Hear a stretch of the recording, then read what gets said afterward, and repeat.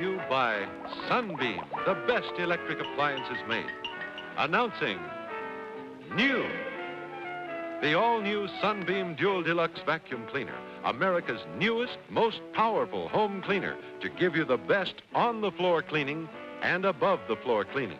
Now, let's all play What's My Line?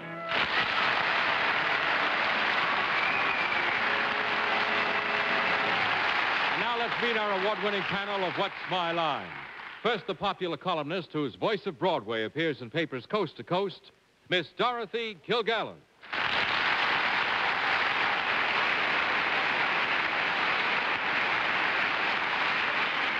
Thank you, ladies and gentlemen. If you heard laughter emanating from backstage, it's only because our guest panelist this evening is a very funny and very talented fellow.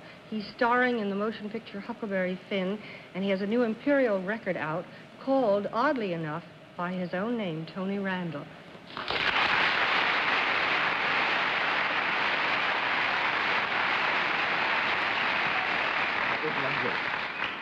It is my pleasure to introduce the only actress I know who gets up at 4 o'clock every morning, only because this month she is standing in for Dave Garroway on the Today Show, Arlene Francis.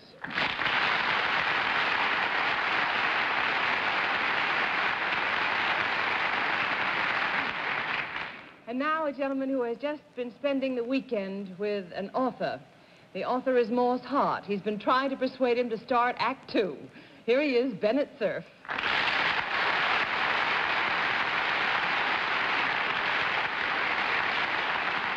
Not a chance. He's got to finish Camelot first. True. Well, here is our brilliant, witty, handsome panel moderator and the man who wrote this introduction for me, Mr. John Charles Daly.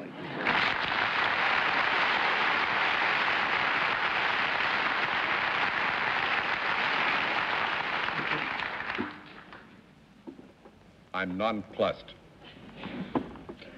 Good evening, ladies and gentlemen, and welcome to What's My Line. It's nice to have Tony Randall back with us on the panel because it gives us an opportunity to line Tony up with Bennett Cerf and see if we can't knock him off, too, which will be a joy tonight, I must say.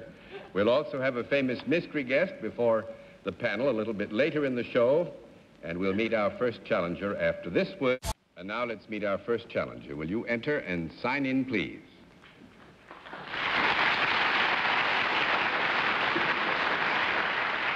Lawrence N. Snyder. Snyder. Thank you, sir. Mr. Snyder, where are you from? Upper Arlington, Ohio. Upper Arlington in Ohio. Well, you have some neighbors here, which is good moral support, I'm sure. May I present our panel? Snyder? Will you join me over here, please, sir? Do you know how we keep score on What's My Line? Yes, I believe I do. All right. In that event, we'll let the audience at home and those who've been good enough to come and join us in the theater know exactly what your line is.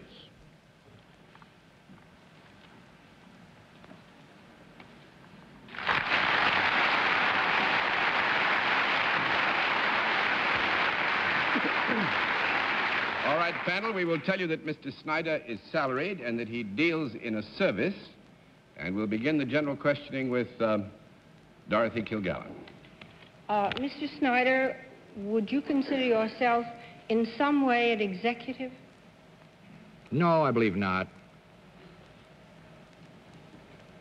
I think, actually, that is a proper answer. But this is not to suggest that there is not an administrative function connected in some way with what Mr. Snyder does. 1 down and 9 to go, Mr. Randall. Mr. Snyder, I just can't help asking. You seem so tan and fit. Are you an outdoors man? Yes? And your service is an outdoors type of service? Yes? You seem to be the athletic type. Is that your general area? Yes? You perform service in athletics. Is it a service for youths? Yes? Youths, as we say? Youths can enjoy it? Youths. Yes. Principally young men? Yes? Well, I think here again, though, Tony, not to mislead you, we would assume that those who are very active in the area of athletics would tend to be, at least in the main, young men up to 55 or 60, Well, now. Thanks, Or Dad. younger. Yeah. Or younger. Are you an athletic coach of some sort? Yes. Now, it's up to us to discover what kind, huh? Yes, sir. Would it have anything to do with, water as opposed to land? Do you mean, in other words, would it be restricted to water as Would it be an opposed to- aquatic sport? Restricted to an aquatic sport. That's 2 down and 8 to go, Miss Francis. Is it a sport that can be performed at the Olympics? Yes. Is it a sport that has anything to do with, wait, do you need any accessories for this sport to perform it? Small conference. Yes, running, you just need Shoes? Some men are running with bare feet. Sometimes. Pardon me. Sometimes. You should know what she Sometimes, said. did you say? Do the people, when they are performing this sport, perform it in a team rather than singly? Both, I would say. Both. Does it have anything to do with running? Yes. Is it a racing sport of some kind, like the 60-minute mile or something? 60-minute mile. Yes. A 1-minute mile. A good miler can run 15. Arlene, you just busted it wide open. 60-minute mile or the 1-minute mile? 60-minute mile or a 1-minute. 9-minute mile. 4-minute it is. And they've broken that, haven't they? Yes. Is Not that I what it, personally. Not you personally? Do you coach young men in the racing meets? Yes. Olympic coach. Well, yes, but are you an Olympic coach for the racing meet? Yes.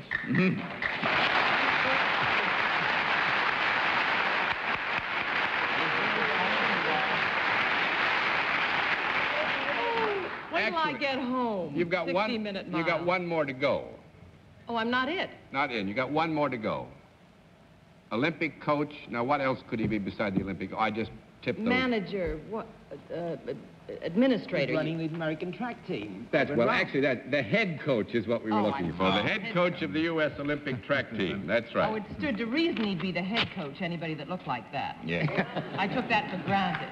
Well, good show.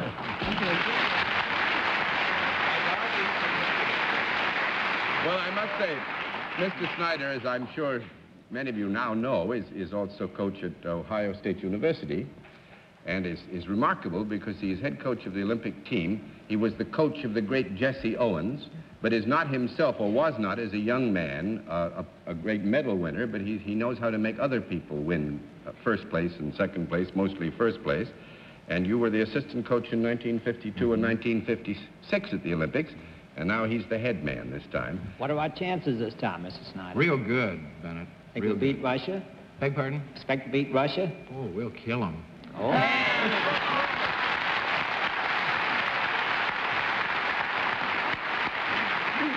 That's wonderful. Larry, thank you so much. Thank you, John. It was loads of fun. I'm sorry that we didn't give them more trouble, but I think Well, you made up. 60-minute mile was plenty of trouble. Thanks very much for being our guest in West Point.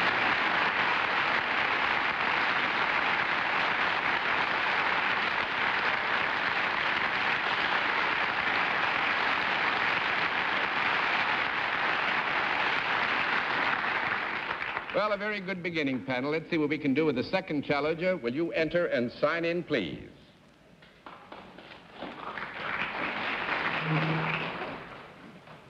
Albert W. Hall. Right, sir? Mr. Hall? I can see an Olympic blazer here, which I'm sure the panel can too. Where are you from, Mr. Hall? Southington, Connecticut, John. Southington, Connecticut? Yes. Fine. Nice. May I present the panel, Mr. Hall? As you can see, in an Olympic blazer. Will you join me over here, Mr. Hall? You know how we keep score? Yes. All right. I think we ought to tell the panel that you're a member of the Olympic hammer throwing team, that Mr. Hall was the winner at the Pan American Games last year and at the Olympic trials in Palo Alto last month. You threw then, if my memory's bad, what did you throw then? 214.6. That's 214 feet. Oh, my heavens. 214 feet. How much and weight? 6 inches. A hammer. 16-pound ball. 16-pound ball. Now, obviously, Mr. Hall is not here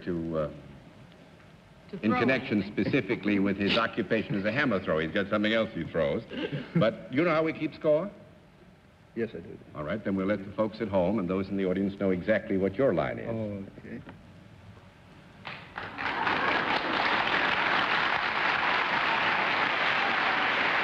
All right.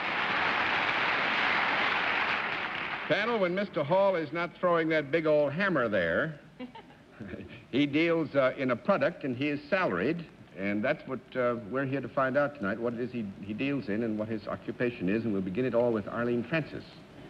It's not the hammer, and the product is certainly not the sickle, I can tell that. Mr. Hall, is this a product that anybody on the panel might use? No. Well, now, wait a minute, small gun. You're hot tonight. Possible. It's possible that someone on the panel might Under use it. certain circumstances, we would agree that you might use it. We're not familiar, you know, with every detail of your lives, so therefore we have to... Well, anybody that would use it, would they use it by holding it in their hand? No. John is dubious. I wish I was at the Olympics myself. I would say, with your permission, that if you were to use this product, we might tend to agree that in one form or another there would be a period of time in which you would have certain manual control of it, yes. Has this product ever been alive, Mr. Hall? Yes. Now, John? You're being too good now, because while it is not in our terms of reference, it hasn't been alive. That'd be 1 down and 9 to go, Mr. Cerf. Mr. Hall, is there any machinery or electrical wiring connected with this product? Any kind of moving parts? No. 2 down and 8 to go, Miss Kilgallen. Mr. Hall, is this product in any sense vegetable? Yes. Could I hold it in my hand? Yes. Is it solid rather than liquid? Yes. Could a woman do what you do? Yes. Is this something that we could all live without? Is this something you could all live without? Well, any civilized existence. Could we go on without this particular product, if necessary? Yes. If I had this in my home,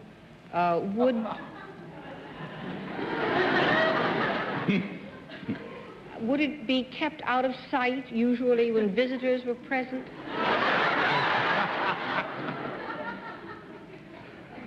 Would it be unnecessary to keep it under refrigeration?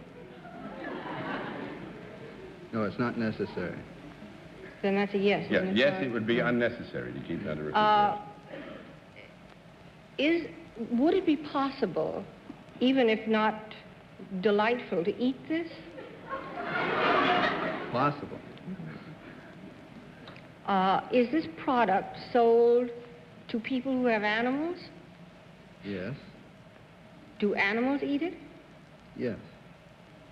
Oh, ho. Are they 4-footed animals? No. That's 3 down and 7 to go, Mr. Randall. Tony. Yes. They're not 4-footed animals, but are they vertebrates? I beg your pardon? Are they vertebrates? That's a good one. That's a good one. What are vertebrates? Something that has a vertebra. Yeah, you're right so far. You sell a product that is used by, I presume, 2-legged animals. Is that correct? Correct. 2-legged animals. Now, when your profession was announced, the audience responded in a way that connoted, at least to me, surprise. I presume because a fellow associated with something as grossly physical as hammer throwing should be involved with this. Am I right? Ask the audience. Is it odd? Would it seem odd to the average fellow that a man as physical as an Olympic weight thrower would be involved with something like this, which I presume, therefore, must be very light and delicate. No, I think there we'd have to give you a no. It's an occupation which would be interesting in, I think many instances. It wouldn't depend entirely on the fact that you are, as Mr. Hall is, a hammer thrower. So we give you a no. 4 down and 6 to go, Miss Francis. The only two-legged animal I'm able to think of, well, I think of two. One is a chicken and one is a monkey. Are they both animals, Miss Bennett? Yeah, yeah. Now, is it one of those animals that might eat or feed upon whatever it is that you handle? Yes. Is it a chicken? Yes. Oh. Now, let's see. What do chickens eat? Worms, mash, sawdust. Gravel. Is it something they have in their diet? Yes. Is it mash or gravel or sawdust or worms?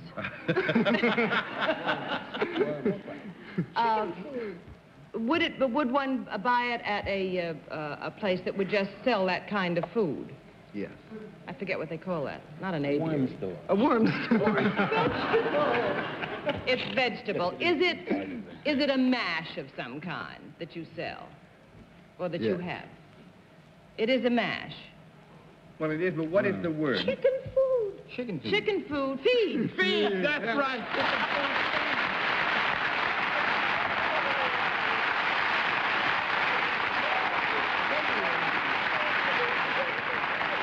Now, Mr. Hall is with the Worthmore Feed Company in Waltham, Massachusetts, right? But you know, the remarkable thing is you took up hammer throwing at Cornell, which would what? This would be some years ago. 1953. 1953, and you were on the Olympic team in 56. Mm-hmm. And you threw 214 feet and 6 inches in the Palo Alto Trials. What is the best throw you ever made with a hammer? 220 feet. 220 feet. That's wonderful. 220 feet? That's a lot of chicken feet.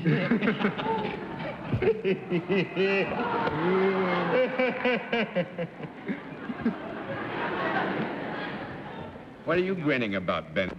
She's taking over this evening. Well, needless to say, it's great to have you with us, and may we wish you all the luck in the world at the Olympics. I think we should explain the opening ceremonies of the Olympics are on the 25th of this month.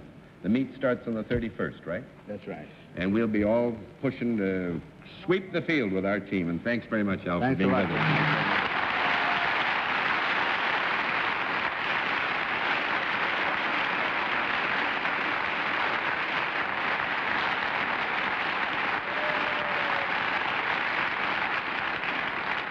And we'll meet tonight's mystery guest in just a moment, but first, here is a word from our sponsor. And now we come to the special feature of our program, the appearance of our mystery celebrity. What's the matter, Ben? Is it busted? It snapped. I'll hold it. We're having a little trouble with the blindfolds tonight, after 11 years. Wait a minute, But, I have an extra one. Can I look? You got an Sorry? extra one? Yeah, see if you've got an extra one. No, there usually is one, but it's not here. I wouldn't wear All right, that. well, never mind. Bennett will hold his up to his eyes. As you all know, we do require blindfolds because of our mystery celebrity, but Bennett will hold his blindfold in place. The rest are all in place, are they? That's right. Fine. Will you come in, Mystery Challenger, and sign in, please?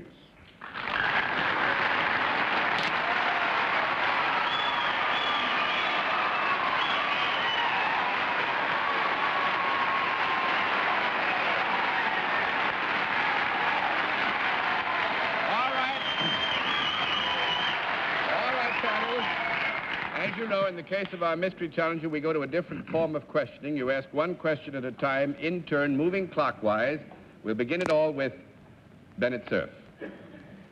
Are you a professional singer? No. 1 down and 9 to go, Miss Kilgallen. Have you anything to do with athletics?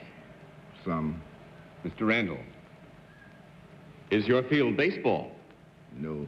2 down and 8 to go, Miss Francis. Is your field golf? No. 3 down and 7 to go, Mr. Cerf. Are you competing in the Olympics this year? No. 4 down and 6 to go, Miss Kilgallen. Now, you gave me a some instead of a yes. Are you famous for something other than your athletic prowess or connection? I would have to say here, with your permission, that our guest is well known for activities outside the athletic field, but he is most famous for his activity in the athletic field.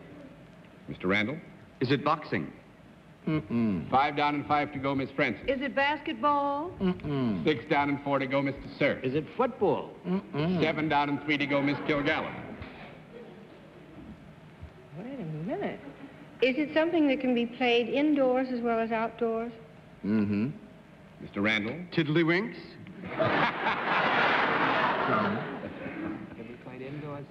Can be played indoors as well as outdoors. Is it tennis?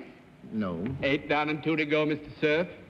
Is this played by more than one person on a side? Well, you got substitutes. And actually, there would be more than one person necessary to the actual engagement. Yeah. Miss Kilgallen? Is it basketball? No, we I said that. said that already. Oh, I beg your pardon. Am I out, or can I have another question? No, you can have another question, since that's been asked before. Okay. Is a ball used in this sport? No. 9 down and 1 to go, Mr. Randall. Is it hockey? No. 10 down and no more to go. And panel, would you meet Jesse Owens?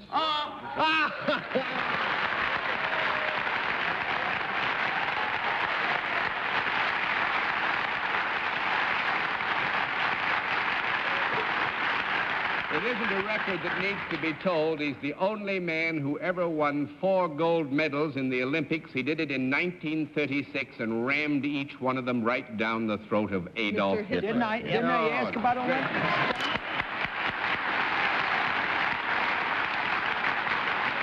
Didn't I ask a question about competing in the Olympics?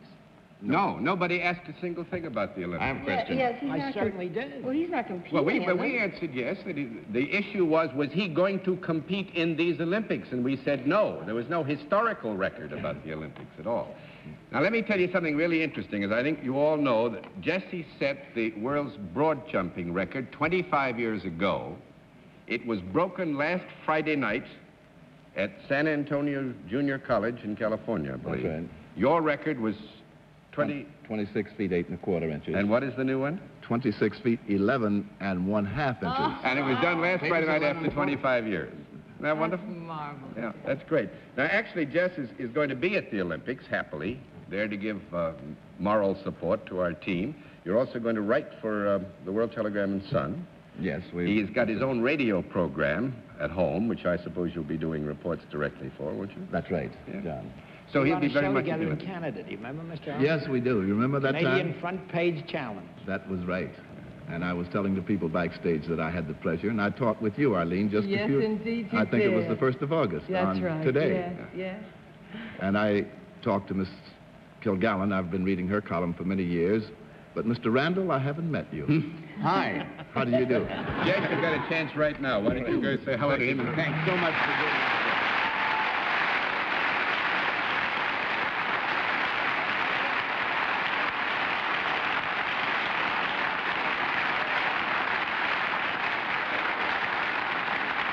Well, I must say you've done very well tonight, panel. Congratulations. Done very well so far, anyway. We'll all be back after this word from our... And now we've got just a moment to do something, and happily we've run out of time. I would ask our next challenger to come out, if he will, and not sign in. Just join me right here. Don, will you come here and sit down for a minute? This is, panel, the last one we were going to have for you. Don Bragg is a member of the Olympic team. He's the member of the pole vaulting squad, right? That's correct. And he owes the world's indoor record and the world's outdoor record, 15 feet, 9 1/2 and 9 1/4 inches individually.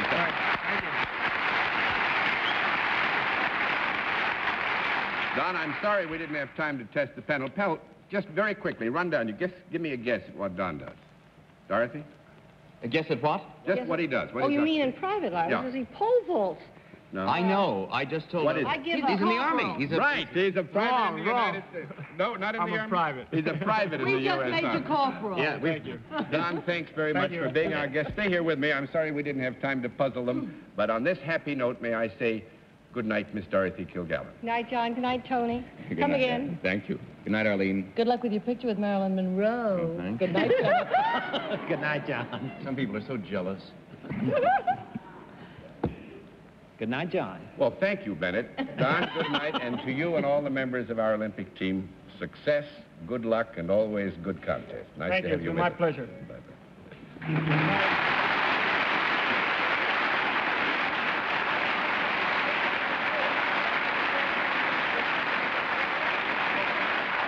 The amateur athletes on this program appeared with the permission of the Amateur Athletic Union. Their winnings will be donated to the United States Olympic Fund. What's My Line is a CBS Television Network production in association with Mark Goodson and Bill Totten.